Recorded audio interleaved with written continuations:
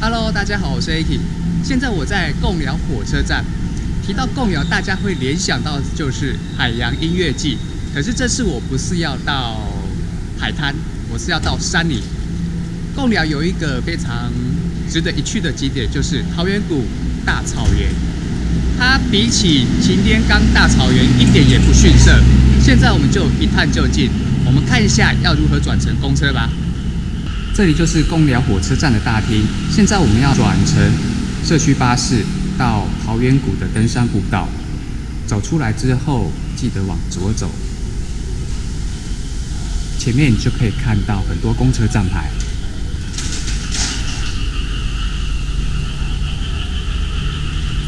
我们要坐的是 F832这一号公车。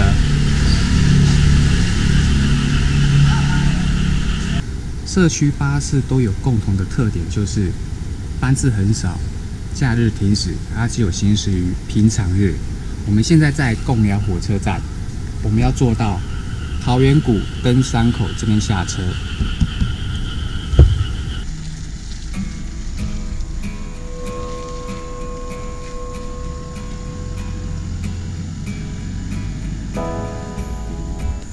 这里就是社区巴士 F832的终点站，桃源谷登山步道的下车处，没有站牌，那就直接在这边下车了。F832的末班车是下午2点05分，我有问过司机大哥，大概会2点20分会到这里，所以不要错过了。错过的话，你可能要走下去。社区巴士有别于一般的公车，它是免费的，所以你不用付任何车资。现在我们要往前走，到登山步道。下车之后，沿着这条路走上来，你就可以看到一个公厕。公厕的旁边，你就可以看到桃源谷的步道。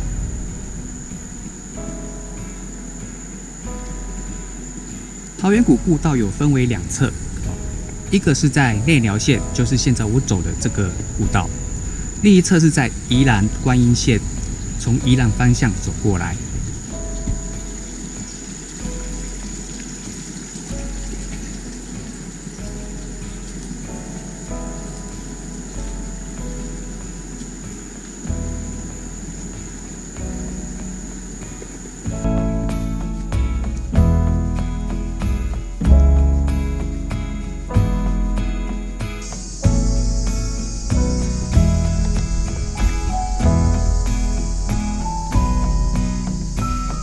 之前在查询桃源谷大草原，很少有人提到登山步道的前半段。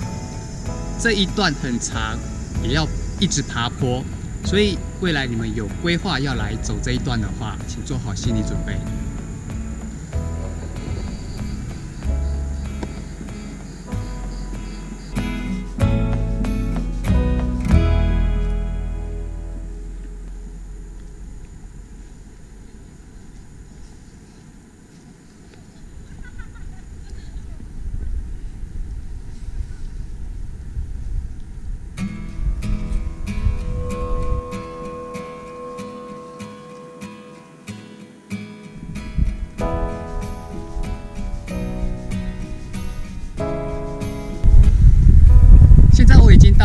桃源谷大草原，我从登山步道走到这边，总共花我40分钟的时间。在这边走的时候，你特别要注意脚下，千万不要踩到牛屎，还蛮多牛屎的。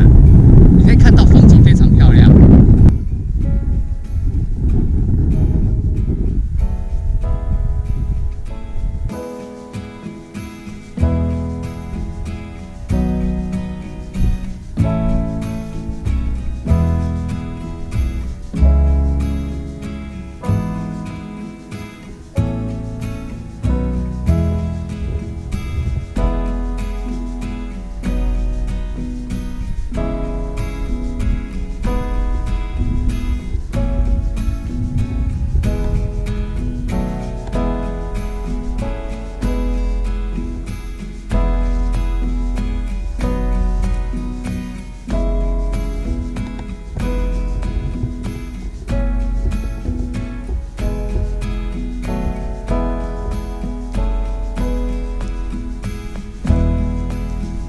我现在就在制高点，制高点你可以往宜兰的方向看过去，可以看到整个太平洋。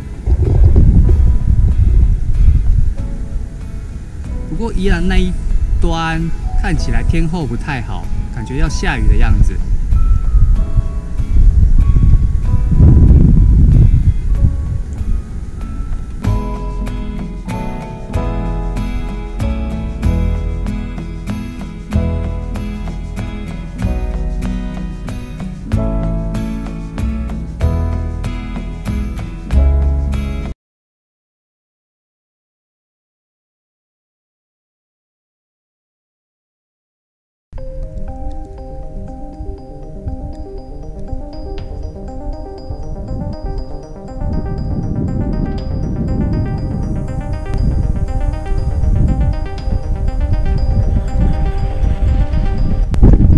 说变就变，刚才还是万里无云，热得要命，太阳很大。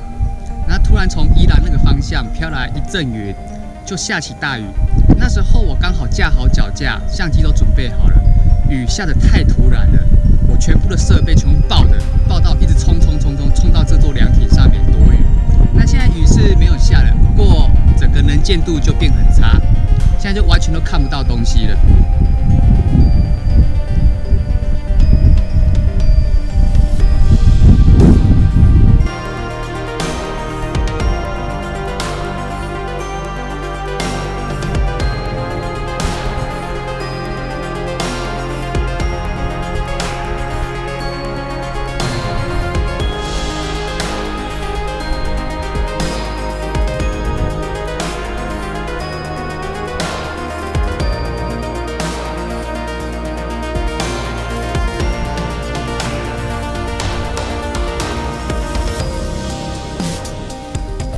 大溪线步道目前是封起来的，刚才我那边看过，所以要到宜兰的方向，你只能走草岭线步道和草岭古道接轨，从那边下去。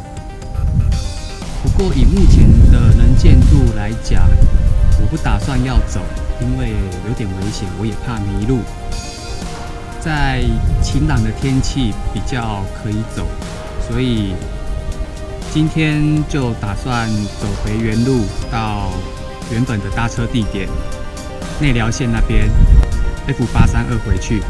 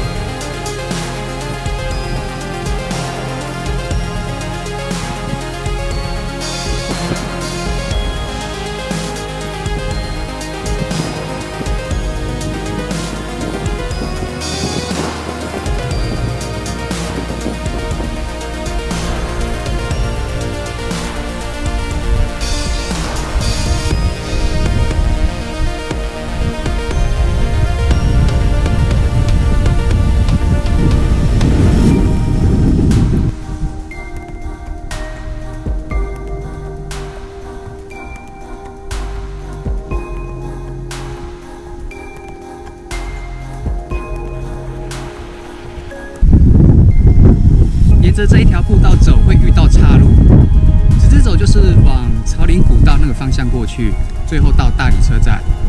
我有在网络上查询这一条步道非常漂亮，只是现在能见度这么差，走了也没意义。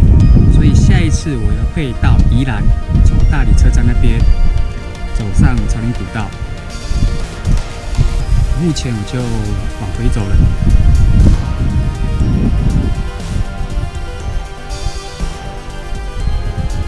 今天桃源谷大草原的旅程就到这里结束喽。由于天气的关系，有点美中不足，还是希望你会喜欢。如果你觉得这支影片介绍的还不错的话，就帮我分享出去并点个赞，记得订阅和打开小铃铛，谢谢，拜拜。